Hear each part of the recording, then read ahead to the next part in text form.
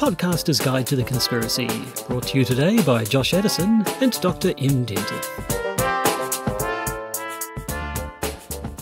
Hello and welcome to the Podcaster's Guide to the Conspiracy. My name is Josh Edison, and oh, look who's decided to join us today. It's Dr. M. Did you have time in your busy schedule of swanning off with other people's podcasts to show up here? Did you? You're just using this as a deflection from the fact that you couldn't record on our normal podcasting day. Don't try to change the subject. You, sir, were on the Scholars Circle podcast last week with young Pat, what's-his-name, from What's-His-Thing University, Deacon. I listened to it. I'm not making stuff up off the top of my head and half remembering facts. Don't deny it. It's written all over your face. Pat who? See, if I'd actually written the information on my face, that would have been funny. I suppose it would have. But no, actually, well, yes. So you're on another podcast this week. Quite interesting, actually. Fun little conversation. Who was Scholars Circle? Is it an Auckland University one? Or So the Scholars Circle is part of the Big Question series that the University of Auckland runs. Well, the Scholars Circle is actually older, so an American academic who came to Auckland brought the series with her. Scholars Circle broadcasts in 10 US cities. In the US, strangely enough. Really? Yeah, I know. I mean, broadcasting it in US cities in the US is amazing. And it broadcasts on a weekend. So basically, we actually recorded the piece about 3 weeks ago. They had to wait for some reason to get the transcription done before they were going to release it to the world. So now there's a version of it out which has got my dulcet tones. Or, if you don't like listening to me, you can read my words as transcribed. I actually read the transcription first, because I think that's what you linked to originally, and then found the recording. And I see that they edited it down just a little, but mostly just taking out digressions and a few ums and ahs. See, I actually haven't listened to it, so I actually never listen to things I'm in. Ah. I don't watch things back, I don't listen to them. I plan to learn nothing from my media appearances over time. That's not a bad policy. Nevertheless, if you feel like looking up the Scholars Circle, I found it an interesting little chat, really. Just some more sort of general terms about conspiracy theories and the philosophy thereof. Indeedy. With Pat Stokes from Deakin University. That's exactly who I said. Pat something from something University. Deakin, I think. Yes. There we go. So I was essentially right.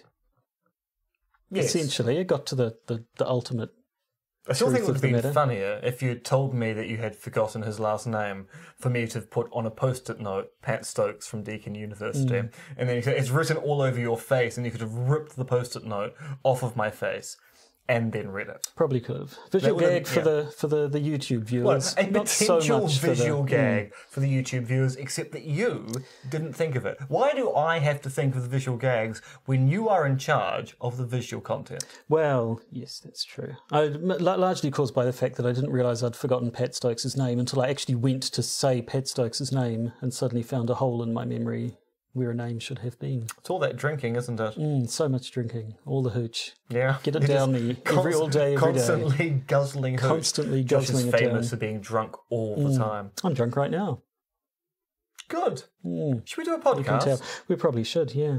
Oh, actually, if we're going to plug things, I should say I made that game. You did? I made a game. It's called Stay in the Box. It's about a box, and you have to stay in it.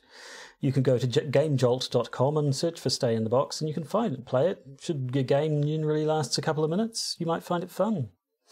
So I've lasted about a minute and a half playing Stay in the Box.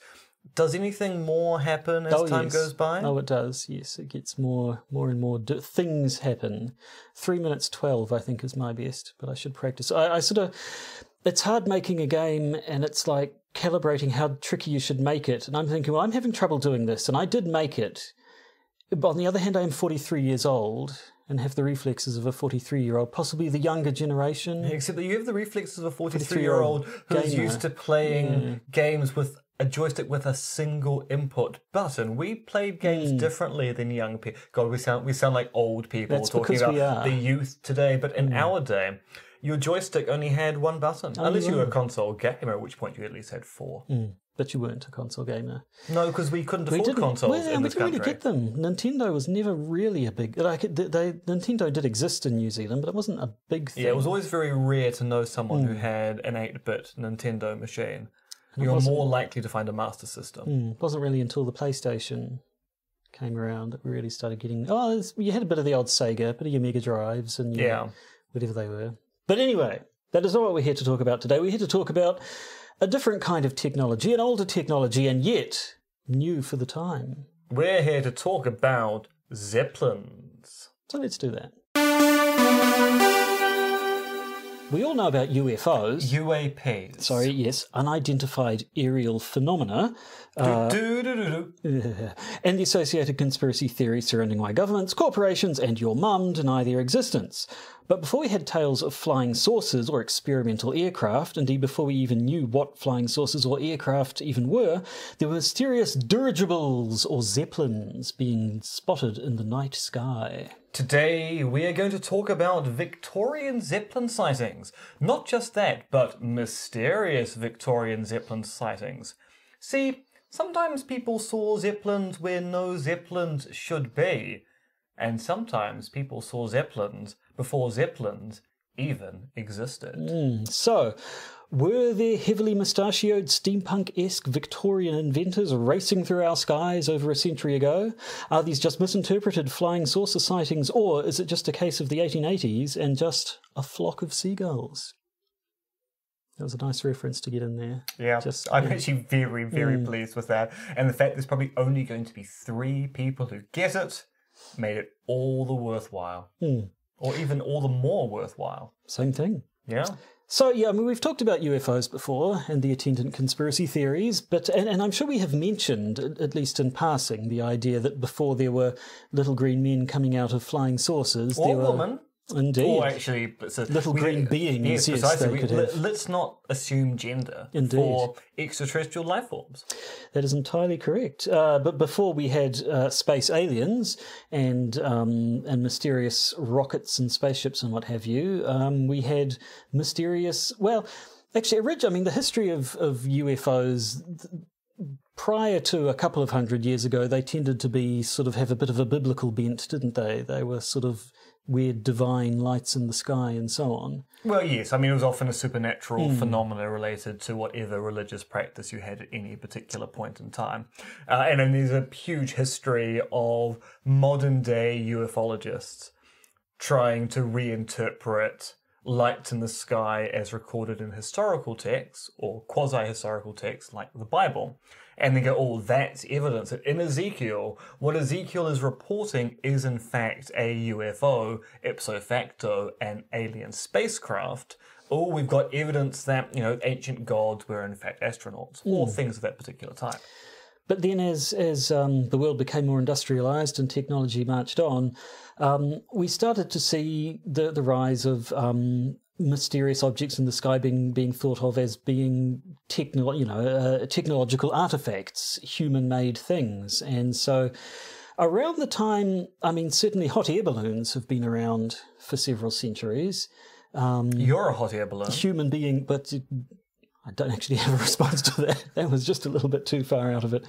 But so the idea of human beings becoming airborne, you've been getting into the your mum source again, haven't you? I know. I really probably should stop.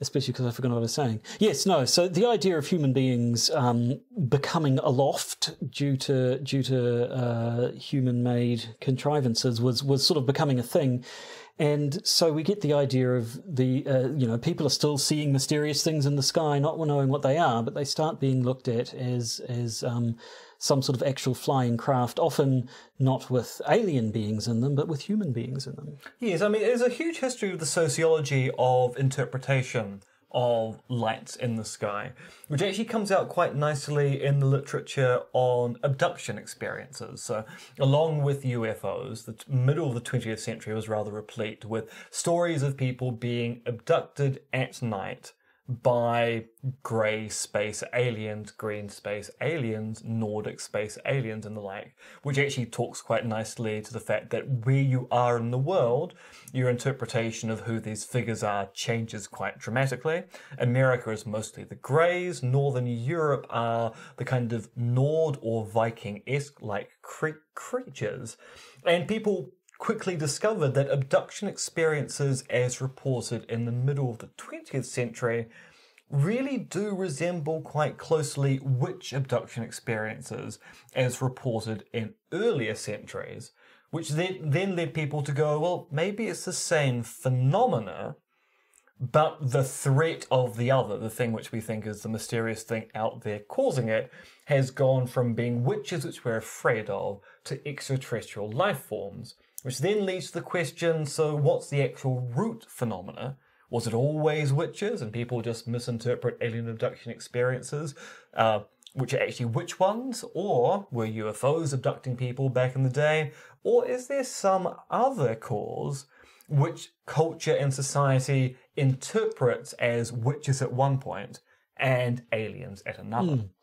And then you have the interesting period kind of in between, which is what we're looking at today, where most of these sightings are either sort of mysterious, we don't know what it was ones, or ones where they give a very sort of down to earth is the exact wrong phrase to use, but that sort of prosaic explanation where it's human beings and the fear seems to be more of a foreign military power than of any sort of supernatural phenomenon. So it's, and particularly at this time of the year, it is the Germans who... Or the Prussians. Well, the Prussians, yeah. I mean, obviously slightly different political landscape, but in the end of the 1800s and the start of the 1900s, Germany was developing these dirigibles, or what's the difference between a dirigible and a zeppelin? I think Zeppelin is actually named after the person who invented that particular form of the dirigible. And of course, now I'm just thinking about that wonderful line from Briscoe County Jr.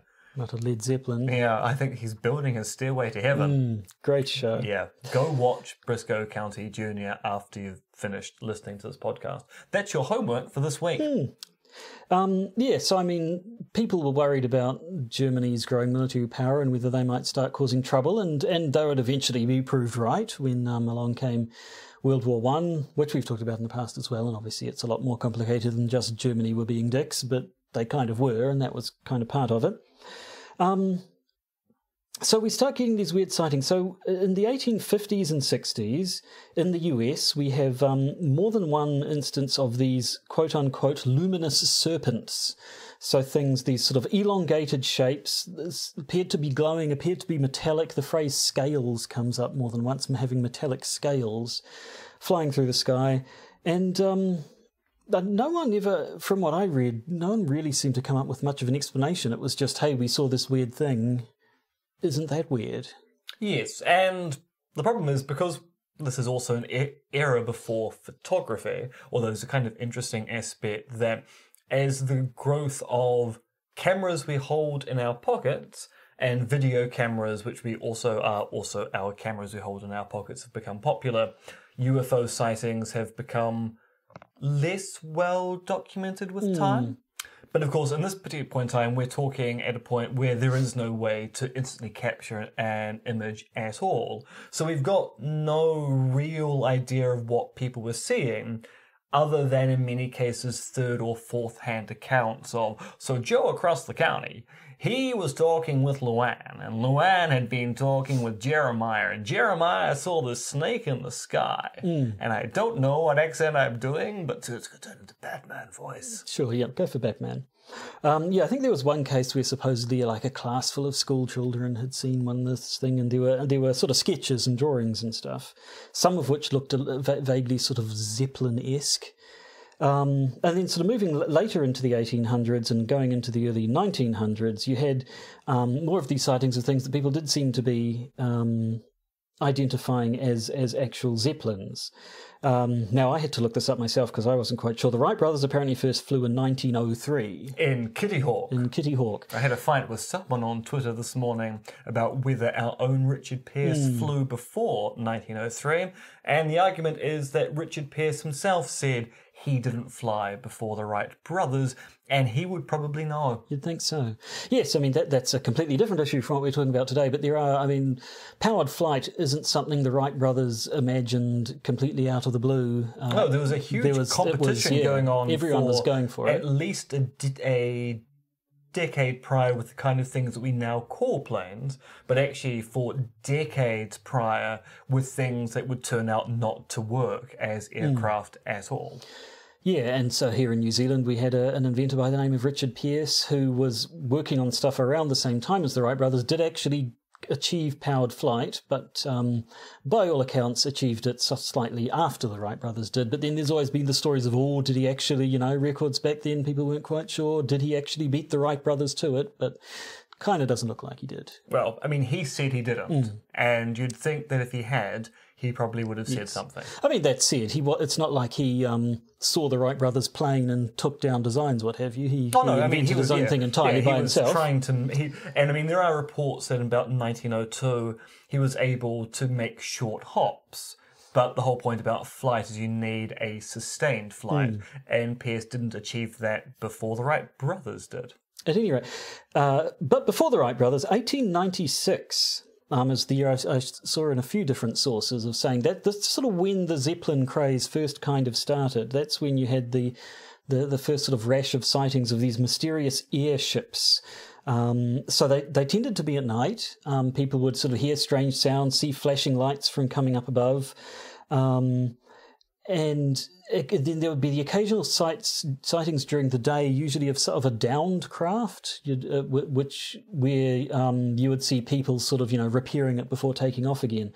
And I believe in all, or at least most of these cases, if crew members could be seen aboard these mysterious airships, they were very definitely human beings, and often foreign human beings. Yes, and by foreign, either from a foreign nation or not from around these parts.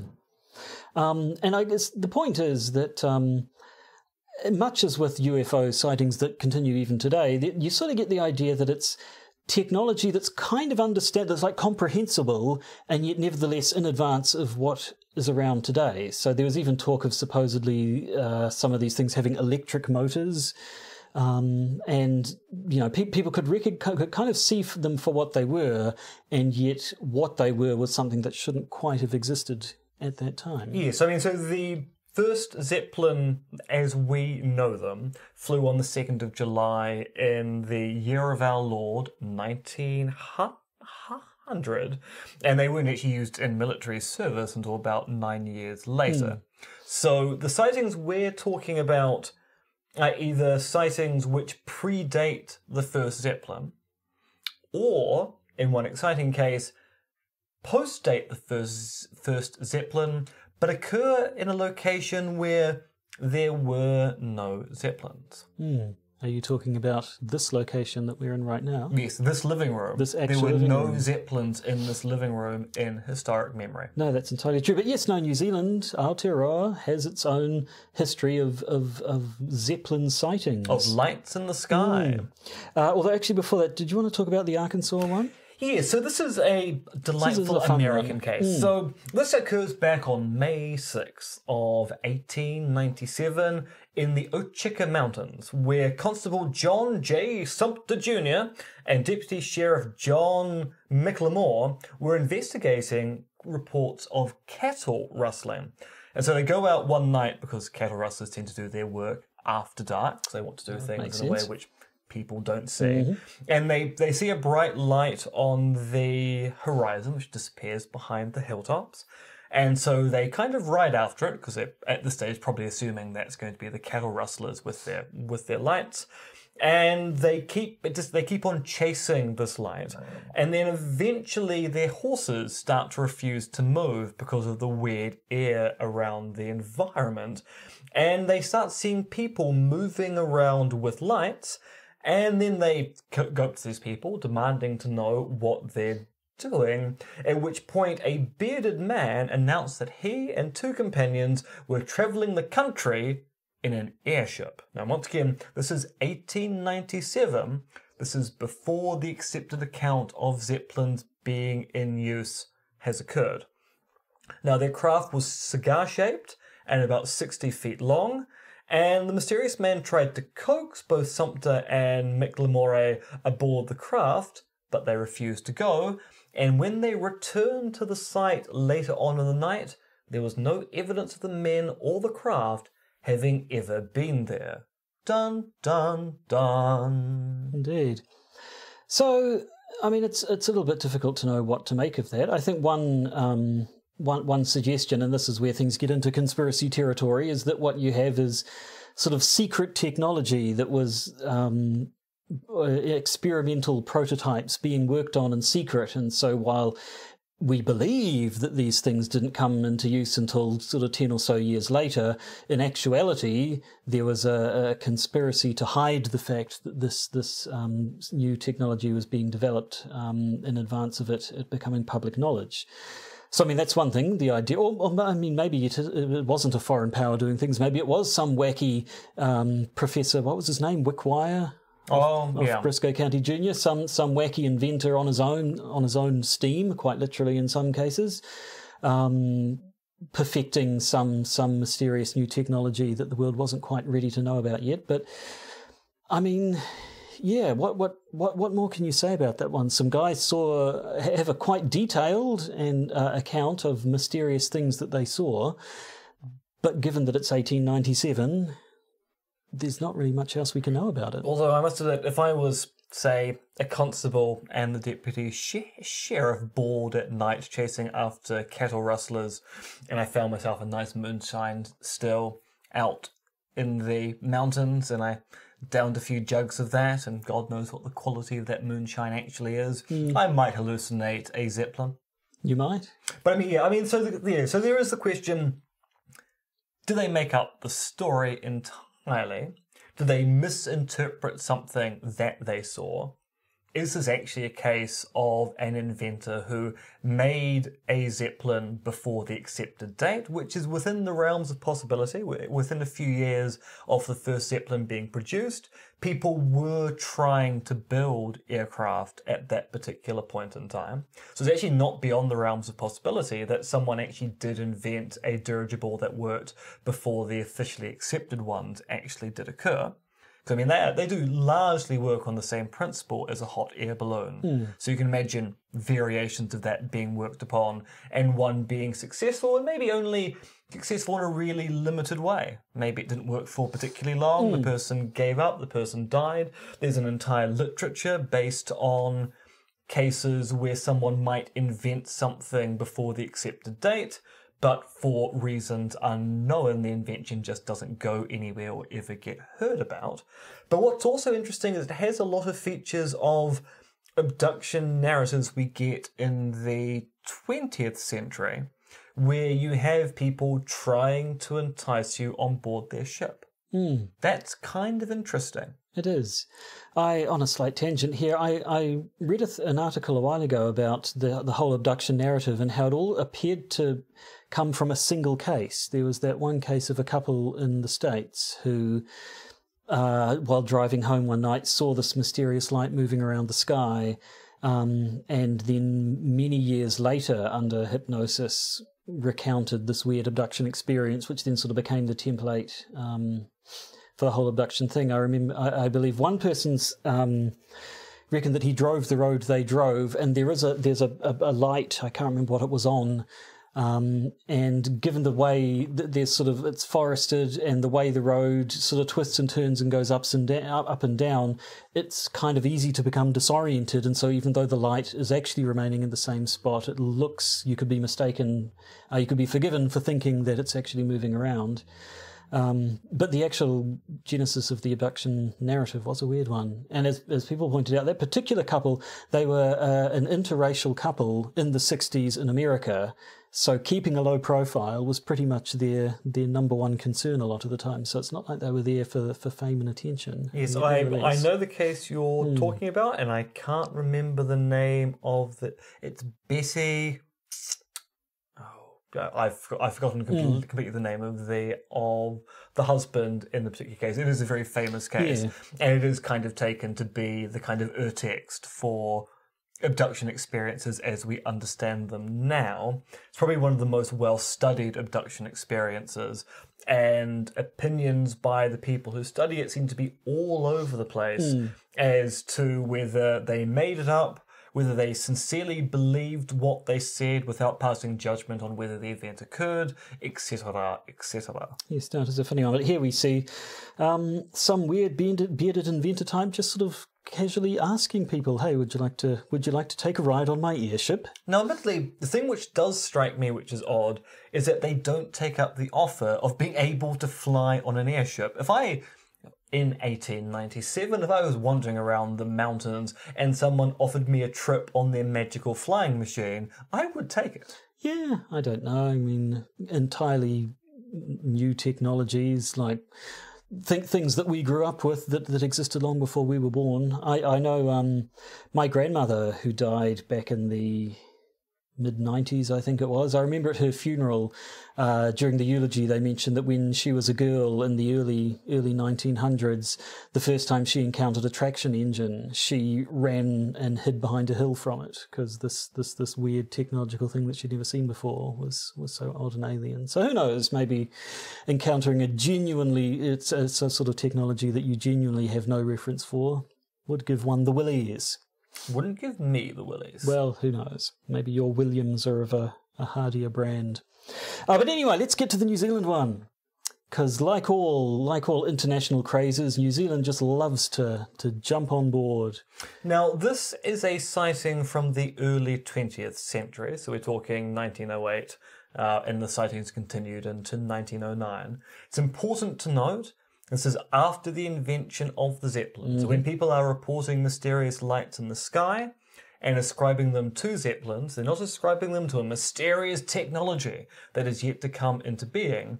They are describing something they know about. But what's interesting in the Aotearoa New Zealand case is we didn't have Zeppelins. No, so we didn't have not. any Zeppelins plying our skies. We didn't have any travel by Zeppelin from one part of the country to another, let alone from, say, Aotearoa New Zealand to Australia. There were no Zeppelins that we know of. Indeed. In the country. Josh, hit me with our local Zeppelin story. Right, well, as you say, they started in 1908 with mysterious lights in the sky and strange noises and so on. But according to the Otago Daily Times, in July of 1909, several residents in Kaitangata saw a Zeppelin for 30 minutes over the Wangaloa Hills. The Evening Star newspaper reported this as an aircraft launched from the German vessel Seestern. So I don't know if this was a German vessel that was known to be in the area at the time or not. I didn't see any more detail on exactly what this German boat was. And then for the next 2 months, there were apparently thousands of reports from across the country of sightings of German airships. And so, yes, here's the case I was thinking of. In the town of Kelso, 23 school children and their adult minder claimed to have seen a craft swooping over the town, which led to the police and a search party tramping through the nearby mountains to find it. It was not found, as far as I'm aware. At Kaka Point, I'm not sure where that actually is, several boys reported seeing an illuminating object that seemed about to land on the beach, and they ran away. There was even a rumour that an airship had crashed near Waikata, killing 2 or 3 of the German craft who were aboard. And then other ones, then sort of around the same time, the Geraldine Gardaí. Where's Geraldine? Now, that is a town I have heard of. Well, that's also in the south. Yeah, I think they started Island, in the south, didn't they? And the sightings sort of moved north. Yeah, so a lot of these are around Christchurch. So in Geraldine, apparently a crowd saw a mysterious orb in the sky, although that apparently turned out to be a prank, where some young boys had placed a candle inside a hollowed-out turnip and put it on a flagpole. Good for them. Good for them. That's malarkey, hacky, wacky turn-of-the-century hijinks. Although it's important to note that if it's so easy to fool the populace at this particular point in time with a candle in a turnip on a flagpole, it does make you think how easy it was to fool people in other respects about Zeppelins flying the skies. Indeed. So July the 19th, there was a wave of reports coming in from around Oamaru with more flickering lights in the sky. Some people claim to have heard words being shouted in a guttural, harsh language by a helmeted figure aboard one of the airships. I assume that what they're getting at there is not English. And also helmeted figure, guttural Military. language, that's German again. Yep. So we've had a long history of racism in this country. Oh yes, we have. and pretty much everywhere else in the world also. But yes, but sometimes people seem to think that we're a kind of utopic paradise. Well, yes. We're bad, although actually after March 15th, people don't believe that at all. No. But prior to March 15th, everyone thought we were kind of a place of racial harmony, and no, we really weren't, or aren't. So only one airship was ever seen at a time, and the sightings did tend to sort of move around the country, sort of from south to north, which led some to speculate that this was a single airship, just doing the rounds above New Zealand. And there was, leading towards your flock of seagulls quote, there was one final sighting much later, by late August, a dark cigar-shaped object near the Tapanui Hills, but apparently that was repeated flights of thousands of starlings. So it was one of those big, you've seen the videos on YouTube where you get a giant sort of flock of birds all moving as one in a strange shape. Can be quite an impressive sight, actually. Yes, and actually, given the lighting conditions, the way that light will reflect off them, at a distance, it can look like a solid object because the light reflects off in a way where it kind of blinds you to the fact it's a massive moving part, becomes a single focal point. And so you can get an object which appears to move in a really, really erratic way. And so that was, I think we were a little bit late to the game, I suppose. As you say, Zeppelins were actually existing technology by this time.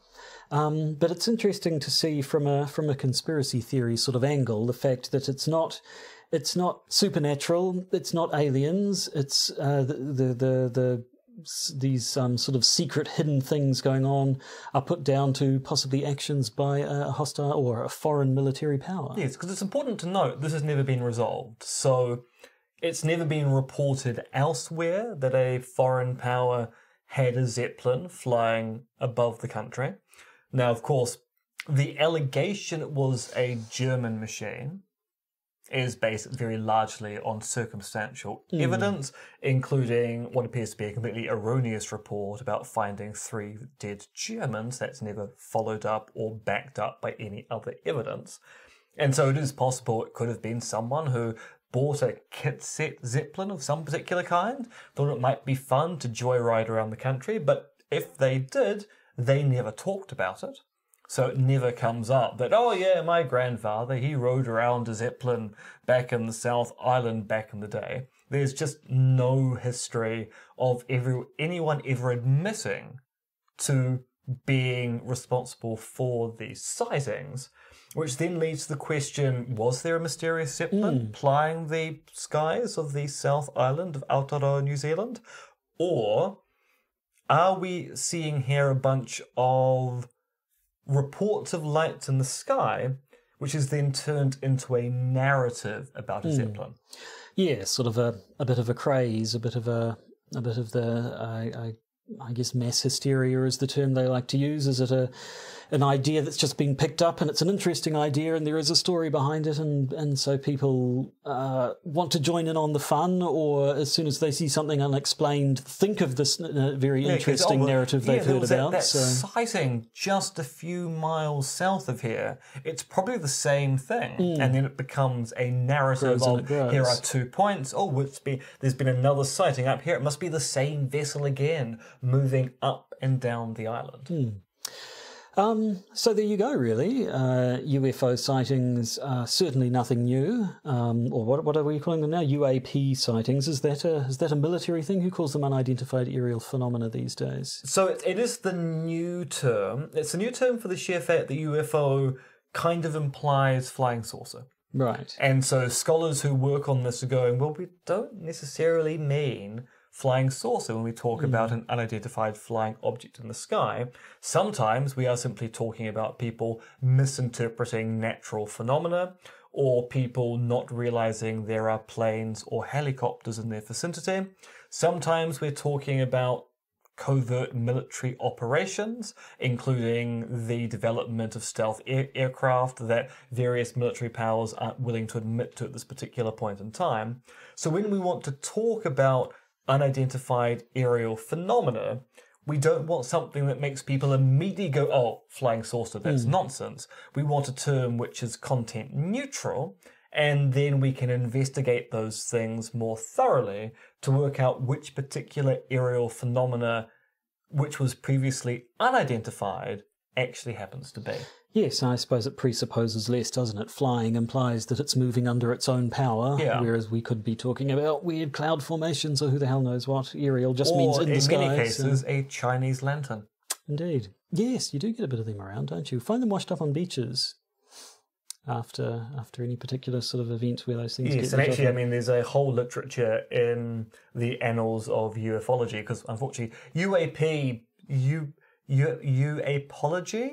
So ufology works as a word. Yeah. About the problems of Chinese lanterns for discerning good UFO sightings from bad ones, because so often a UFO sighting turns out to be a Chinese lantern, because a Chinese lantern in the wind will act in a very erratic fashion.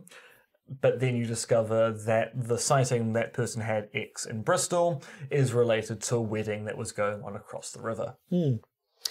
Interesting. In reading up for this, I've came across two different accounts of where the term flying saucer comes from. I read one of these things talked about it was a guy who was very much describing saucer-shaped spaceships, and yet I've also heard that the term came from a guy who described them as like saucers skipping across a pond or something, and that the actual craft, the UFOs he described weren't saucer-shaped at all, and the saucer referred to the emotion.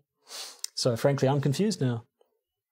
As are we all.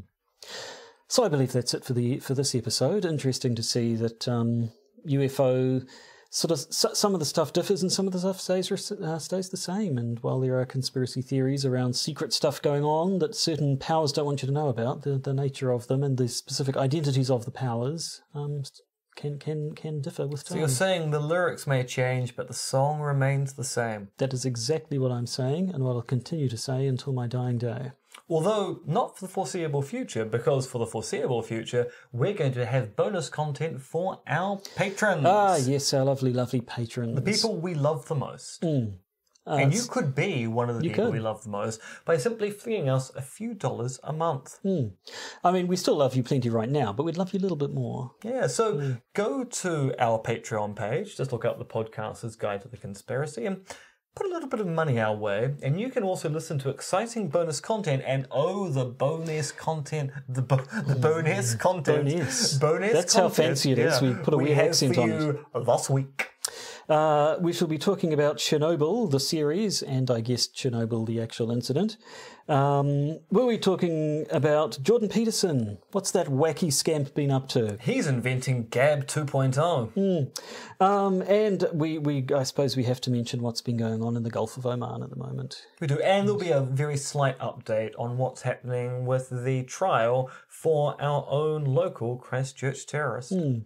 So, patrons, stick around for that. Non-patrons, come back in a week, and we'll have more stuff for you anyway. And next week is Newsweek. Oh, it is. Yes. Yeah. It'll be our first chance at trying out this brand new format. So, yes. Going to be a lot of news, an awful lot of news. So, good. Yeah. Until then, keep watching the skies. All the skis.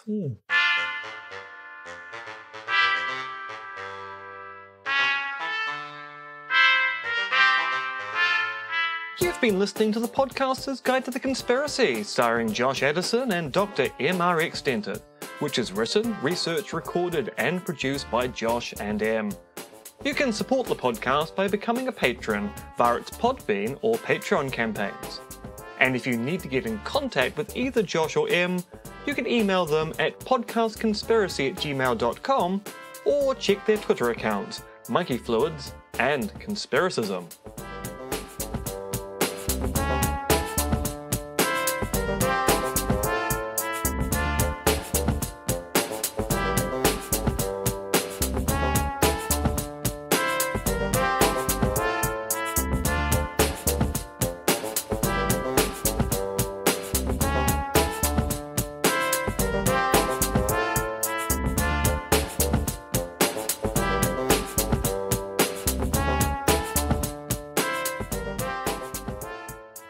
And remember, Soylent Green is meeples.